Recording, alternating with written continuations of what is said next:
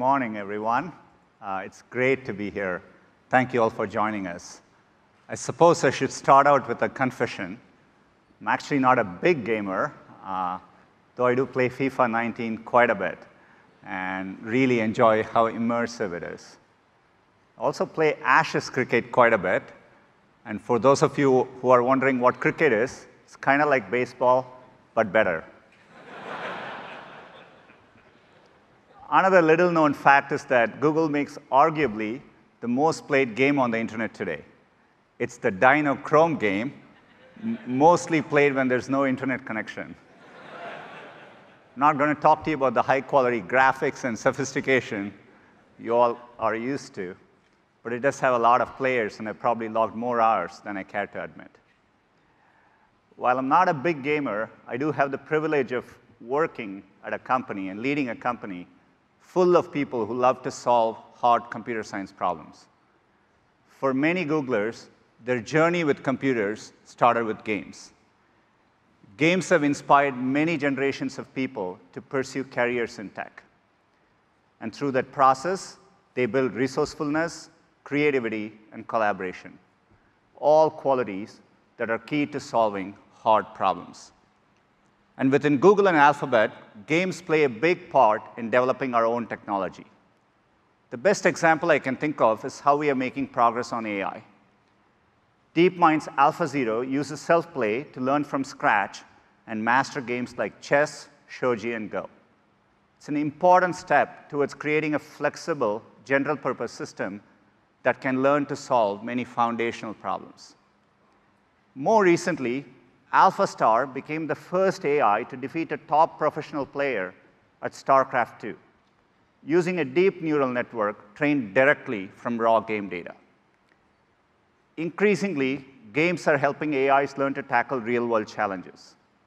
Even beyond DeepMind, another great example we have is Waymo, where we use simulations in gaming-like environments to test things that aren't actually possible or safe at scale in the real world. In fact, Waymo has driven more than 5 billion hours in simulations of edge case scenarios that vehicles wouldn't normally encounter. And we use it, we learn from it, and actually improve the systems that we'll be deploying in the real world.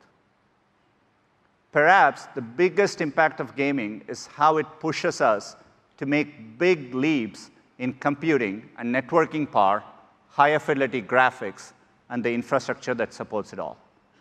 All of you are pushing computing and technology forward, and I find that really exciting.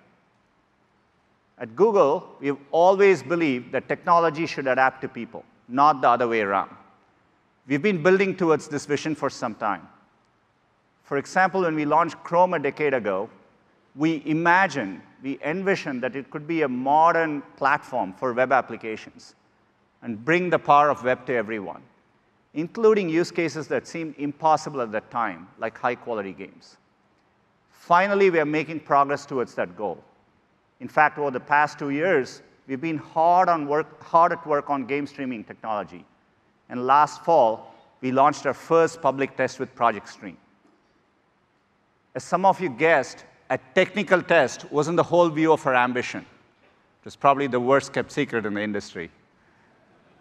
Internally, we were actually testing our ability to stream high-fidelity graphics over a low-latency network. We learned that we could bring a AAA game to any device with a Chrome browser and an internet connection, using the best of Google to create a powerful game platform. And when we say best of Google, it always starts with our cloud and networking infrastructure. Our custom server hardware and data centers can bring more computing power to more people on planet Earth than anyone else. Today, we are in 19 regions and in over 200 countries and territories, connected by hundreds of thousands of miles of fiber optic cables. The best of Google also includes our open platforms that allow you to reach billions of people.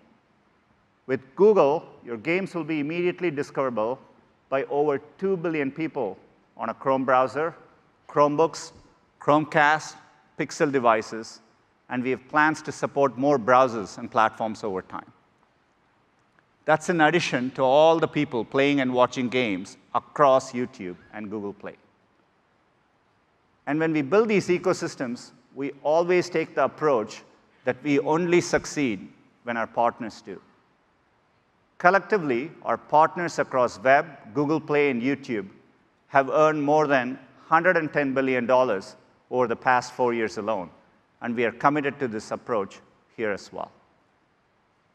So now we are focused on our next big effort, which is to build a game platform for everyone.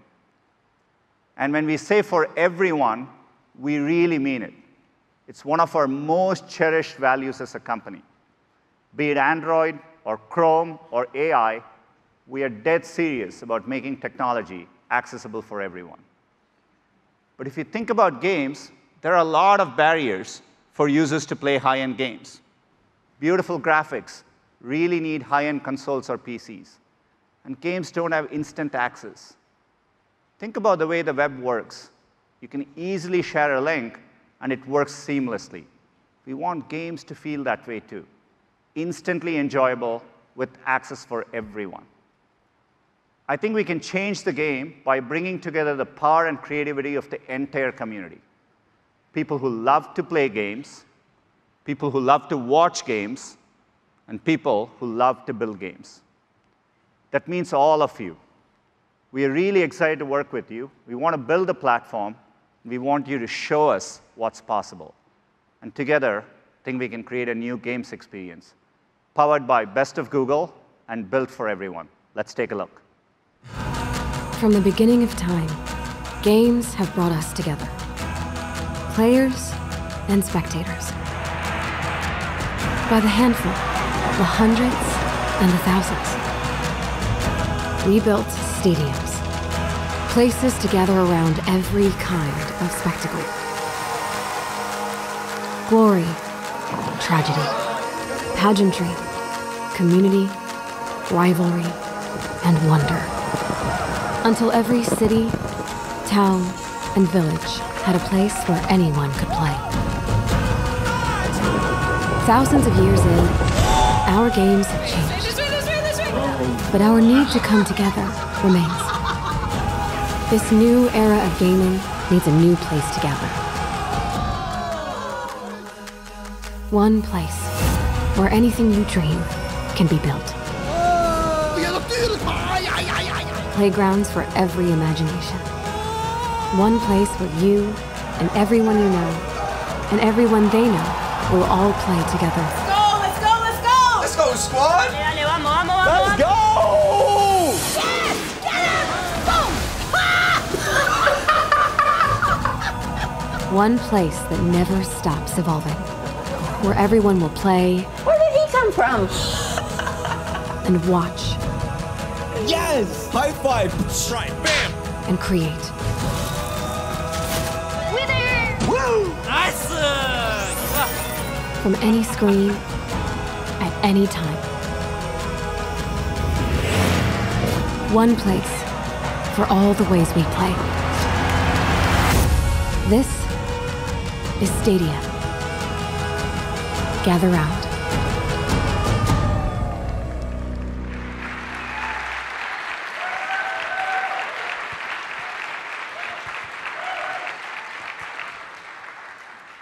Welcome to Stadia. We are so excited by this. To do this well, it's important that we have the right people working on this, experts with deep history and heritage in games. That starts with Phil Harrison, who joined us about a year ago. He's a great leader and a great gamer. Definitely someone who knows the difference between RPGs and NPCs. I'm going to pass the mic over to Phil to show you what we have built. Take it away, Phil. Thank you, Sundar.